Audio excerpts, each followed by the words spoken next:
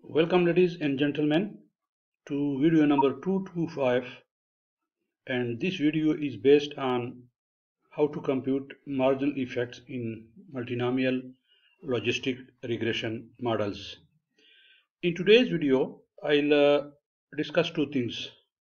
First, I will explain a brief theory of multinomial regression models, and then I'll show how to estimate multinomial logistic regression model and how to compute marginal effects of various independent variables used in multinomial logistic regression model in example using Stata.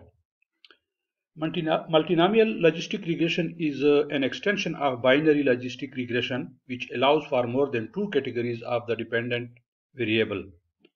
Multinomial regression uses maximum likelihood estimation method to evaluate the probability of categorical membership, and it is used to predict categorical placement in or the probability of category membership on a dependent variable based on multiple independent variables. The independent variables can either be dichotomous or continuous, that is interval or ratio scale.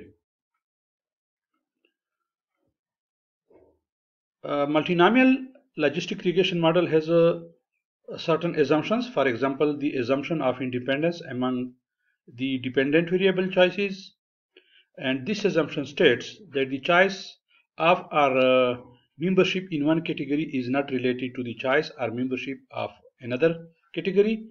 The assumption of independence can be tested with Hausman-McFadden test, and further, multinomial logistic regression also assumes non-perfect separation. If the groups of the outcome variable are perfectly separated by the predictors, then unrealistic coefficients will be estimated and effect sizes will be greatly exaggerated. In this slide, I have used data of 200 economic students in IDS, and I have given a detail of how to estimate multinomial logistic regression model. I won't like to explain this because I have already explained the theory of this example in my earlier video, that is video number 80 on my YouTube channel.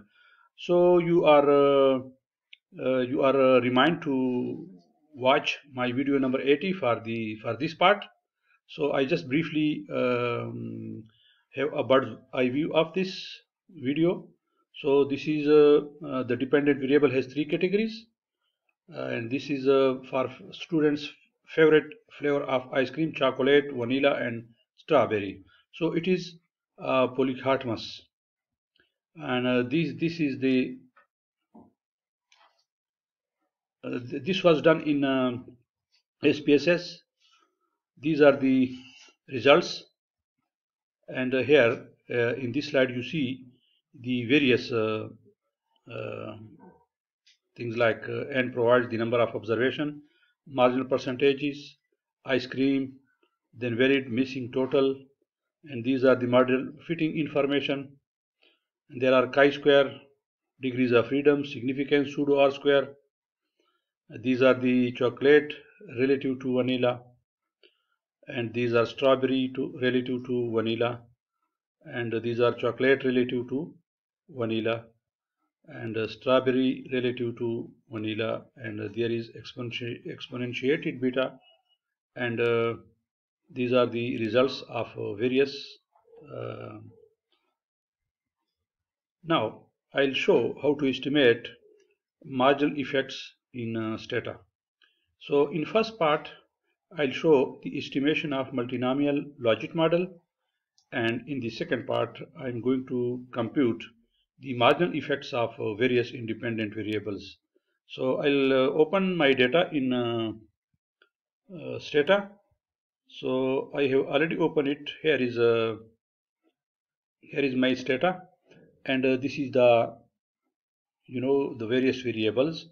Poverty is the dependent variable. It has three categories: very poor, moderate, and less poor, moderate, and highly poor.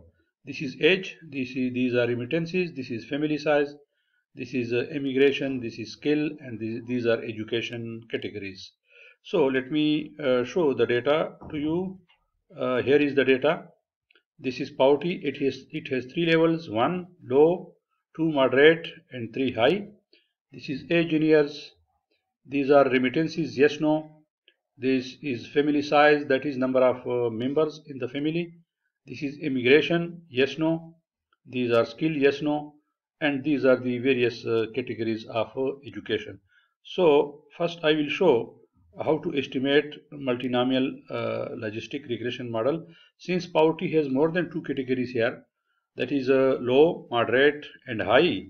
So I cannot use binary logistic model, but instead I'll use a multinomial logistic regression model. So I'll copy this command from here. This is I did this earlier. So you see, let me copy, and I'll paste it here. So my command for multinomial logit is mlogit. And pout is my dependent variable. It has 3 categories: age, remittances, family size, skill, education categories. These are my explanatory variables. And finally, after this comma, I have written base outcome 1. So the 1 is my base category or reference category. If I press return, so here is the estimation, and these are iteration. So 0 iteration, iteration 1, 2, 3, and 4, and these are the number of observation, 375. This is log likelihood ratio chi-square with 18 degrees of freedom, and it is highly significant. And this is a pseudo R-square, which is 0.18, and this is log likelihood. Now this is the base category. So this is a moderate relative to low poverty. Age, remittances, skill, and education has a negative relationship with the probability of outcome occurring, but the family size has a positive relationship with it.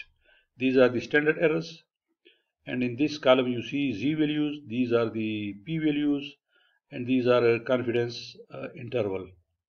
Okay, and after this I will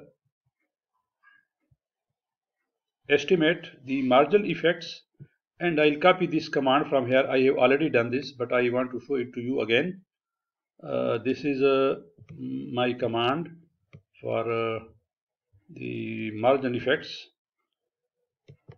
Copy, and I'll paste it here. So in order to compute or estimate marginal effects, I'll write margins, comma, dy dx, and dy dx is marginal effects, and within parentheses I have these independent variables. So Stata will compute marginal effects of age, remittances, family size, skill, and various categories of education on the probability of outcome occurring relative to the base category. So if I press return, enter, it will compute these values, marginal effects. So I just gave this command, which is in front of you here, and these are the average marginal effects, and these are number of observations, and dy dx with respect to age, and these are the results, the dy dx 1, 2, 3. These are for low poverty, moderate poverty, and higher poverty. So these are dy dx.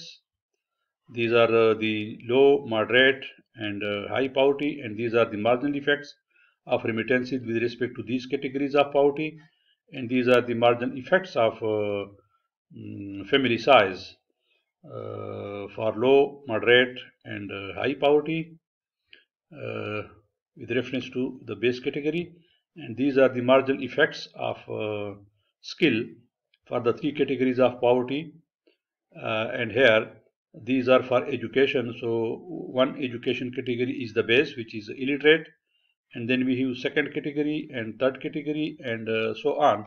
There are a number of categories. So these are the marginal effects of various categories of education for the low, moderate, and high poverty categories. So ladies and gentlemen, this is a very informative video. One of our PhD students has done his dissertation on this topic, and he has used this data, computing binary logistic model, then multinomial logistic model, and the marginal effects, and so on. And he has given some policy implications. If you have any question regarding this, you can ask me in your comment section under this video, and I'll try my level best to come up with the answer. I would like you to subscribe to my YouTube channel so that you can get notification about my other videos. I have been uploading a large number of videos since I started this YouTube channel, and this is video number 225, and I'll do some more videos for you in the near future. Ladies and gentlemen, do not forget to click on the bell icon so that you can get notification about other videos that I'll upload for you very soon. I thank you very much for watching my video, and see you soon in another video. Have a good Sunday. Today is the last Sunday of February 2021. See you in another video in the month of March.